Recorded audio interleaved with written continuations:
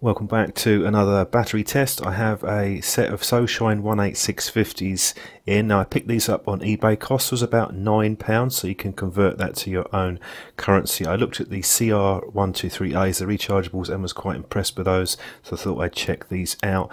Just zooming in a bit so you can see the markings on the box. Now these are evidently Sanyo cells, that's what they're saying.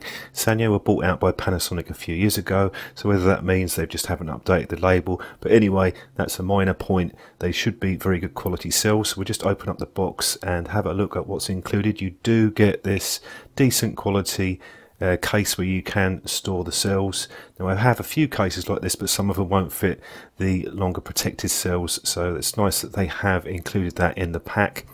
And looking at the cells, you'll see the rating of 2600 milliamps an hour, and no problems at all with the wrap quality. Very decent wrap on this. Some of the cheap cells can sometimes be poor in that regard, and these are button top cells, although you will notice if you compare them to other batteries like this Nightcore, there's different sizes with button tops. Never had a problem myself. Now they are a fraction shorter than the Nightcore cell that I have here. Sometimes these cells do vary in length. And onto the test, keep this short and sweet.